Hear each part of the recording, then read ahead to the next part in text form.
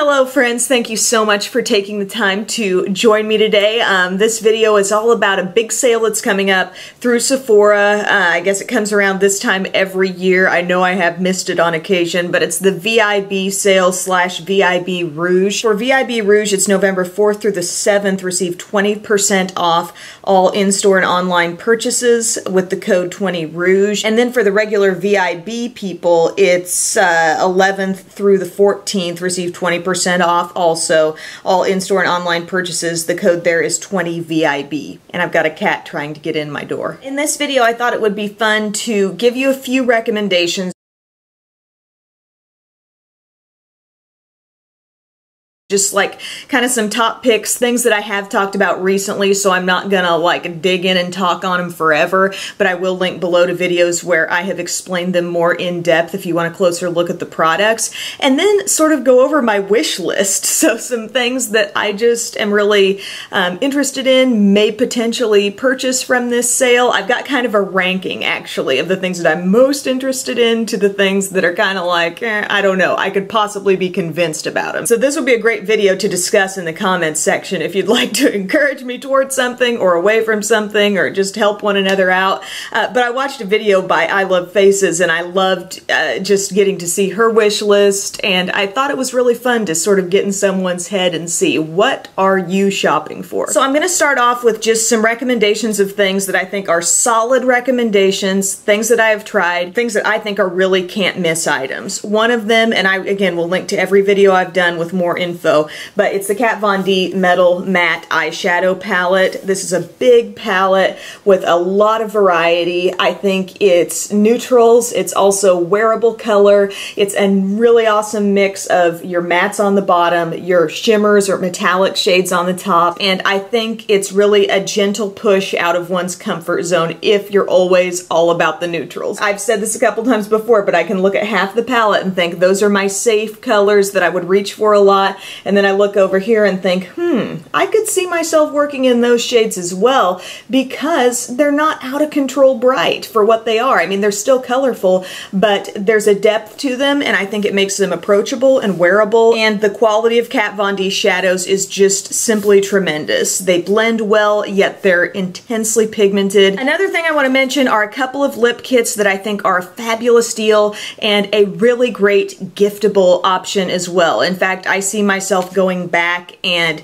purchasing maybe one or two more of these to give as gifts to people, and they are the Bite lip sets. One of them is the Amuse Bouche lipstick set, so you're getting 4 mini lipsticks in that Amuse Bouche formula. And the thing that I think sets each of these kits apart, and sorry, they're so shiny, this set is lipstick. This set is the matte cream lip crayons, and you'll notice every shade in here is much more vibrant. You've got a couple of tones of red, a bright like kind of orchid color, a really dark shade. So if you're a bold lip lover, if you like a matte formula, this is fantastic. And then over here, creamy, more neutral. You are getting a really deep, rich shade here, but I feel like the bulk of this kit's all rooted in a little bit softer color. For example, I'm wearing 2 shades from this kit today. I mixed together Pepper and Fig, so like these 2 shades right over here, but gosh, do these lipsticks feel amazing on the lips. They're $25 sets, and to save a little extra money on top of that, I think is just a fantastic deal for the quality that you get. And I'm definitely linking below to both the videos where I did like a full try-on of those sets. Another thing that I just most recently talked about, this Peter Thomas Roth mask set, 25 bucks, available on Sephora's website.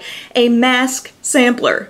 It's so good. Already knew I loved the cucumber and the rose stem cell masks. Interesting points about this set is that the formulas are all different. You may have different instructions for each one. For example, this pumpkin mask, you know, that's going to be kind of a scrubby thing that you kind of scrub on, leave on for a little bit, and rinse off. Each mask has a little different purpose. It would be a great thing to split up among friends, keep them all for yourself as a sampler. It's multiple mask uses in each one of these little tubes. Great for travel as well. well. Can't say enough good things about that kit. And then one new thing that I'm going to throw out there, because I have used this for now, I've been using this for like 3 days so far. So it has not been like a long-term experimented with heavily product, but I got this Besame Brightening Setting Powder Trio. I think this was $25 as well. And you get 3 powders. They're loose powders in vanilla, rose, vanilla, and violet. Now, they're just light tints. So the one in the middle, the one in that packaging is like a very soft yellow, and then this one is a soft pink and a soft lilac. And this is the size we're talking about with each one. The tint is very, very subtle. I find the violet one and the rose one to be extremely brightening. They have been great little under eye setting powders for me over the last couple days, and I feel like I don't really see the powder there, but it has a really good brightening effect. Very subtle sense on these, like you've really got to get your nose up to it to pick up on what's there. But today I'm wearing the Brightening Vanilla Powder, which has a little bit of a yellowish tone, and I actually baked with that. Like I laid it on thick. That's the first time I've tried that with any of these on my under eye, and I think it looks really good. But they all label themselves as translucent powders. Each one just takes on a slightly different tone. Like I said, a couple that I've enjoyed just to wear lightly for a little dusting, set whatever concealer's there, and then I tried this one for baking and it was really good. But I'm just throwing out there in this video that I am really loving these so far, and I do plan to do a video talking a little bit more about these and some other things from that line soon. So there's some things right there that I think are really good buys that would be great to, you know, save a little extra on during this sale. And of course, I've done a lot of reviews lately, so you know if, you know, there's been something you've seen me talk about that really resonated with you and you've held off on buying it, this sale would probably be a good time to jump in. But now let's jump into the things that I am kind of craving and I've seen on the site. I kind of scouted the website and I found some things that really interest me, and I'm going to go in the order of most likely to purchase to least likely to purchase, but everything's still something I'm very interested in. You feel me? You got this? Okay. It's the Clinique Very Honey Holiday Eye Palette. I saw this and I instantly thought, this looks gorgeous. It's deep, it's plummy, it's rich, and I really like the quality of Clinique shadows. Those are like this sleeper item in the makeup world that some people talk about, but not enough people are talking about. And they're usually really soft, really pigmented. I've loved their little eye palettes that are like rectangular. That is officially the worst description I've ever given of a product. Rectangular. These palettes, okay, this is what I'm talking about. I've gotten a couple of them in the last several years. I got the Black Honey Affair palette, which I loved this one. Great quality there. And then I think it was last year that I got the Pink Honey set. Okay, looks like that. If the quality of this Very Honey Holiday Eye Palette is anything like those, I think I'm going to really go for it. So I'm excited about that. Next thing that is on my wish list that I'm pretty sure I'm going to go for is a pretty pricey item. This is an $80 palette from Hourglass, and it's the Ambient Lighting Edit Surreal Light palette. It's the one that looks on the outside like it's got a marbled finish, and then it's got 5 different products on the inside, and they're all things that would be new to me. I do have one ambient lighting blush in my collection. It's the one in Diffused Heat. I am wearing that as my blush today, and I really like it, so I kind of welcome trying 2 new blushes. And then there's a strobe lighting powder in there. There's an ambient lighting bronzer, which I'm really interested in, and then just an ambient lighting powder in Surreal Light, and that's the one that's in the biggest rectangular portion of that palette. Here's my thought on this. I haven't always been the biggest backer of the ambient lighting powders in general, just the regular ones that are called ambient lighting powders. The one like that came in a little trio a while back. I've used it. I'm failing to find really great purposes for those things, and so I feel like, well, you're just getting one of those kinds of powders in here, which maybe, you know, that one will work out for me. And then I've got 4 other more colored powders that I'm very intrigued about, with the blushes, the highlight, the bronzer. I mean, it's a lot in one.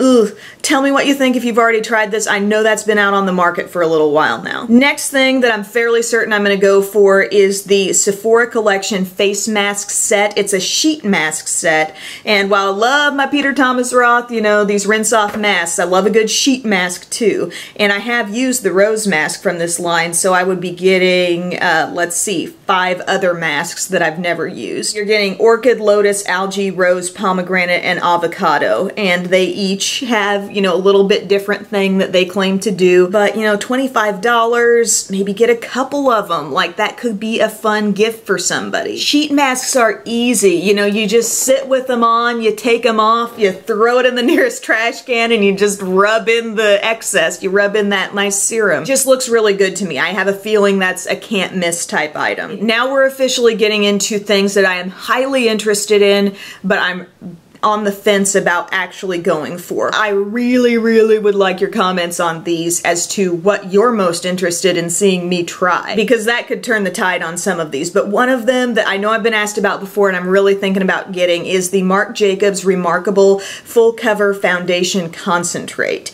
And I've heard some great things about this product, and I'd kind of love to try it for myself. I'm very intrigued when the consistency of the product is thin and really light, but yet still has coverage to it. That just, I'm very compelled. It's a $55 foundation. Is it worth it? I'm kind of dying to know. This revolutionary formula offers twice as much pigment as leading full coverage foundation, but in an oil-free base that blends instantly across the complexion to cover pores, blemishes. Gosh, this is the longest sentence ever. Another foundation that I'm very interested in is the Makeup Forever Ultra HD Foundation Stick. This is $43. It says a long-lasting multitasking cover stick with invisible coverage for foundation touch-ups and contouring. And this line in the claims really intrigued me. Developed specifically for the film and TV industry's most advanced technology, it is completely invisible under the latest super focused 4K lens.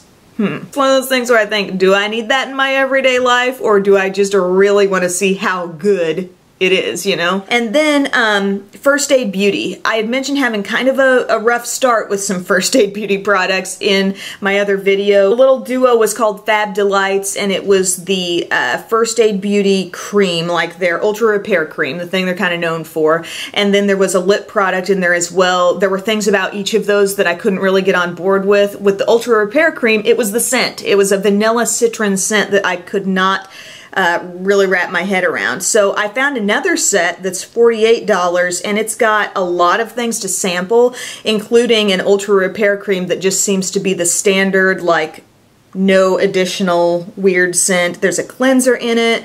There's a lip balm in it, like in a little tub. There's a serum and the facial radiance pads, which I have tried and really like the facial radiance pads. So I feel like that could be a pretty safe option if I want to go for that. Final thing I'm going to mention here, and this is the thing I am most on the fence about getting, but it still really interests me. So I wanted to tell you guys about it, and if you've got it, you can let me know. But it's the Bobby to Glow Shimmer Brick Palette by Bobbi Brown. Am I a sucker for palettes or what? I only own one shimmer brick. It's in the shade Nectar, and I really, really like it. It seems to be the kind of thing that can highlight on me, but it's also just beautiful, like it's a little glaze right over the top of your blush. You know, it looks really pretty that way. Here it says you're getting shimmer brick in gold, wild rose, and bronze all together in one, and those are said to be best-selling shades in her line. The thing about shimmer bricks that intrigues me is that there's multiple colors that are accessible in each one. By that I mean I could stick a brush in different strips and use them as eyeshadows. There's kind of a multi-purpose function to them. You can go toward the lighter side and get more of a highlight out of it. Certain ones are going to be more like a blush. And to me, this palette at a glance almost looks like it's highlight with the gold, bronzer with the bronze, and like a blush type tone with the pinky shade that's in there. So I don't know. $69 is not insignificant at all, but I'm very intrigued and it looks so pretty. Stopping myself there. That's the recommendations, the wish list. Love your feedback if you've got any for me. But this was so fun, and I realized like giving you a wish list is definitely not the most informative video, you know, that I can put out for you because I'm speculating on stuff. I'm just kind of chatting off the cuff about some things that interest me personally. At the same time, it was really fun for me, and I really liked the other video that I came across that did this too, and I did give you some recommendations, some solid stuff that you can come away from this video with. So thank you for watching. I appreciate your time, and I will see you next time. Bye!